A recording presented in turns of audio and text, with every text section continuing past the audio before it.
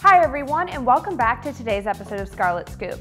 Stay tuned to hear how some students are adjusting their habits after Reagan Tokes' death and much more.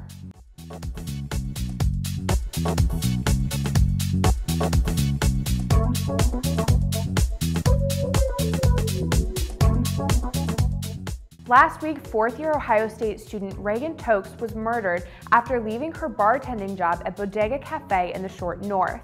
While police have made an arrest in the case, students are still being more cautious on and around campus. Lantern TV spoke with one student to hear how she plans to change her habits after Tokes' death.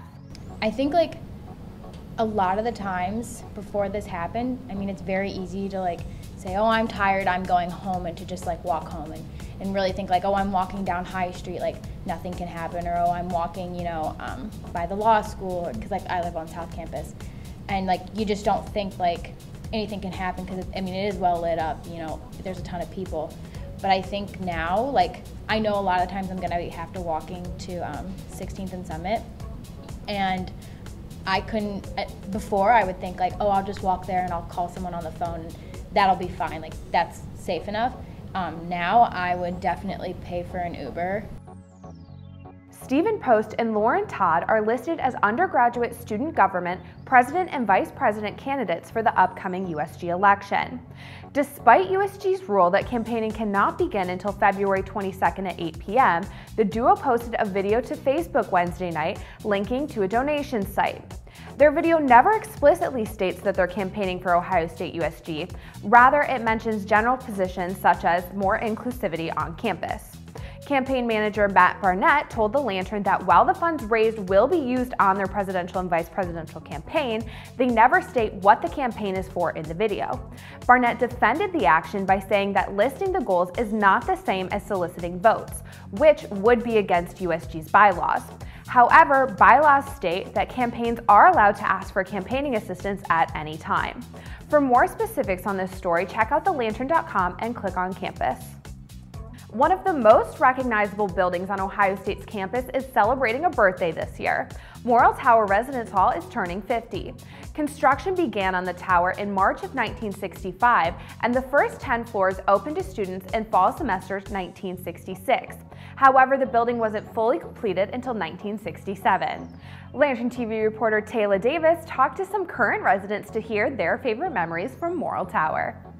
Funniest memory of Morrill Tower happened last year. We used to do these things called scooter races around the circle of Morrill in the little hallways, and so we'd go around twice on the scooter, and whoever got the fastest time won the race. And then we tried jumping over chairs with it, that got out of hand real fast. Like this before, and so it was interesting. Yeah. Okay, now tell me your favorite memory of living in Morrill Tower. My favorite memory, oh gosh. Probably just everything that happens with me and my roommates in here. It might be a stereotype that journalists live on coffee, but let me tell you that some of my colleagues here at The Lantern truly live up to it. Jay Panadiker, our copy chief, or as I like to call him, the coffee chief, brought us a special about some of his favorite campus coffee shops. Take a look. Now we're at Connecting Grounds. It's one of the newer coffee shops on campus, and it's located on North Campus near Scott House. Personally, I love some of the higher end coffees that they have here, like the pour-overs and the Nitro Brew. Connecting Grounds is like that coffee shop where you can pay $7 for a cup of coffee, but it's cheaper on campus and has big comfy chairs perfect for studying. They even have their own roasting room where they roast beans that they direct source. For the extended video, check out Lantern TV's page on thelantern.com. Well, that's all we have for today. Make sure that you follow us on Twitter and Instagram and like us on Facebook. Also, be sure to check out our YouTube page for extensive OSU news and sports coverage.